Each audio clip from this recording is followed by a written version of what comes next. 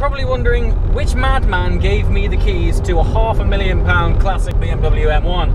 And I'm thinking exactly the same thing, but fortunately, a friend of mine who's big into collecting rare and fabulous cars has been extremely kind and let me borrow this car.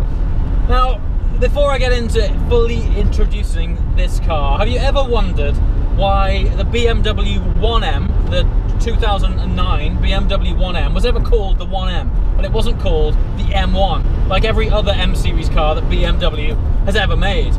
Well, it's because of this car. This is the BMW M1. Before we get into things, before me explaining a lot more about this car to you, I just want to share with you a couple of numbers, a couple of facts and figures that for me puts into context this car more than any 0 to 60 time or lap time ever could. And that is 457 and 500,000. Now, I'm sure you can see where I'm going, but let's start with 457. And that was the production quantity of the BMW M1. The reason for its small production number was that back in the 70s, BMW wanted to get into GT racing. They wanted to compete in the World Championships. And in order to qualify at that time, the cars that were entering had to be road cars. And to class a car as a road car, it needed to be homologated. And so the production numbers, oh, it sounds lovely.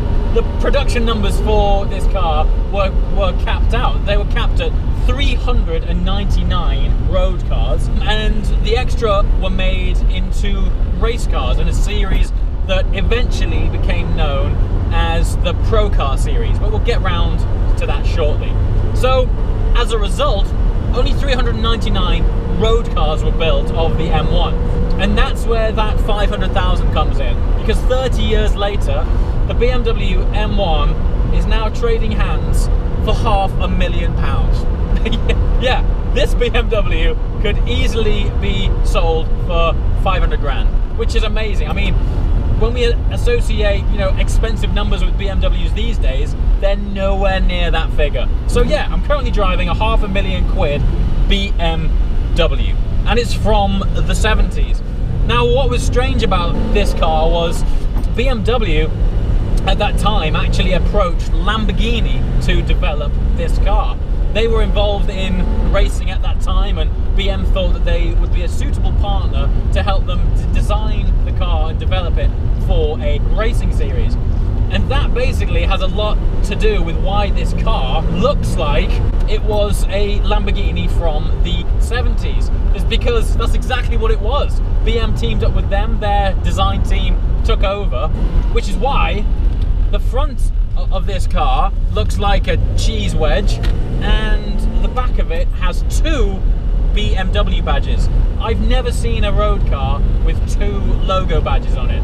The reason for that was it had so much Lamborghini design emphasis in it that when it was on the road, when you were being overtaken by this car, BMW didn't want you to think that you were being overtaken by a Lambo. And that's not the only thing that Lamborghini left in this car. This has had a heavy slap of 70s Italian car design DNA. And they filled the footwell with, I would say, 70% wheel arch. And as a result, you've got that sort of offset driving position of Italian sports cars from the 70s. So let's get into what this car really is. Well, up until the BMW i8, this was the only ever mid-rear engine car that BMW ever made, which in itself makes it a very significant car.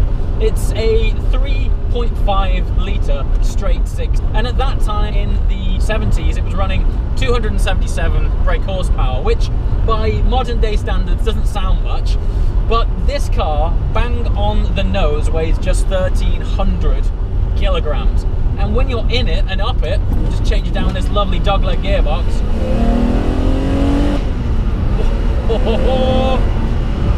And it's light on its toes. Of course, in this era, there was no power steering. Not from these cars, anyway. And it's lovely. It dances and it flows. And it feels like a proper car. If you think about Italian sports cars of the 70s, the last thing you think about is a good driving experience. And that's essentially what this is. While it has a BMW engine in it, it was still given to Lamborghini. Halfway through that development stage, unfortunately, the rules in the World Championships that BMW were looking to enter completely changed, and also Lamborghini went bankrupt. So this car from day one hasn't had much of a successful history just getting this thing off the ground. So what BM were left with was a cool looking car with a great engine, but no series to race in and no partner to back it up. Left with all these cars, BM were like, what are we gonna do now? How can we possibly justify this program, justify these cars? And so they made up an entirely new race series just for this car called Pro Car. And things broke loose. Things went absolutely ape. They ended up turbocharging this car, which, as I just mentioned, is conventionally only 277 horsepower, and they ended up running 850 horsepower. I mean, don't forget, the road car weighs 1,300 kilograms, the race car even less. I implore you to go, after this video, YouTube search for BMW M1 Pro Car and just listen to those things. They are absolutely savage. The overrun is just firing flames out all day long, and as a series it used to follow the Formula 1 circuit as its support race, and they were absolutely fantastic. So what went from a sort of rocky start got off the road quite literally an explosive engine that made these cars super cool and also very desirable. Now, what is interesting is at that time in the 70s, the other cars that this was competing with was the Porsche 930 Turbo, the Ferrari 512 BB, and at that time a Ferrari was around £20,000, which in 70s money was a lot of money. The M1 was pushing out 35 grand for a BMW in the 70s. So it was niche from day one. There was no chance your average Joe was ever going to get hold of one of these cars. And that's part of the reason now that the M1 is worth £500,000. In fact, there was an example a few years ago. Only 3 of these cars were ever made in silver. One of them was commissioned by F1 mogul Bernie Ecclestone. That car recently sold for £600,000. Yeah. Now, some of the favourite features of mine on this car are, of course, the pop-up headlights. But with it first and foremost being a race car, it has twin entry fuel caps, which, okay, that's available on self-respecting sports cars, but these are housed behind their own little glass doors. I've never seen a design feature like it on any car.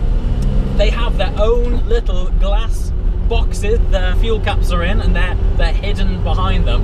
I've never seen it before, but now I know the history, you realise that what you're actually in is a race car, hence 2 fuel caps. Like any good lightweight sports car, it's all about when this car is rolling. And with it having no power steering, it feels beautiful. There's loads of feedback, it's very organic. But something else, arguably more significant, came out of the M1, which is why it's a very important car, is that this engine eventually became the very first engine that was featured in the first BMW M5, albeit then that they tuned it up even more. But with that understanding, you can appreciate why this is such a special car. It's part of history.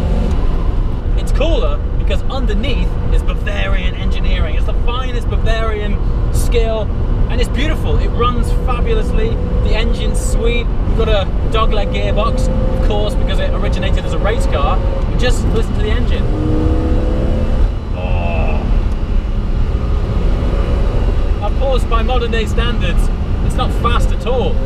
But that's not the point, is it? You're getting in something which provides just a totally unique driving experience from basically anything that you can buy now.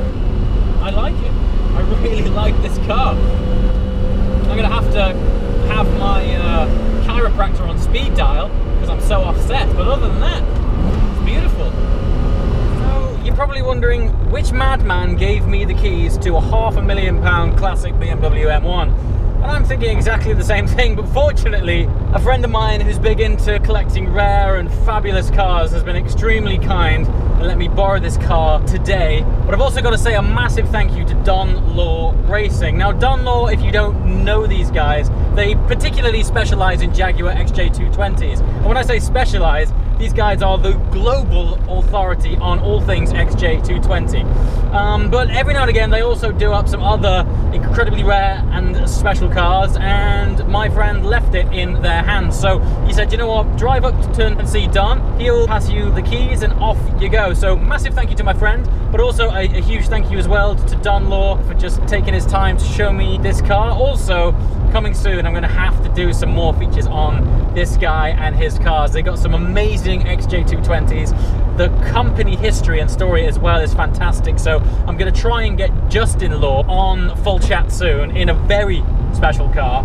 I guarantee it is one of one, the only car in the world of this kind, which will be coming soon. But other than that, I look forward to sharing more adventures. And as always, if you like what you've seen, please hit the subscribe button, and I'll see you next time. Thanks for watching, guys. Ciao.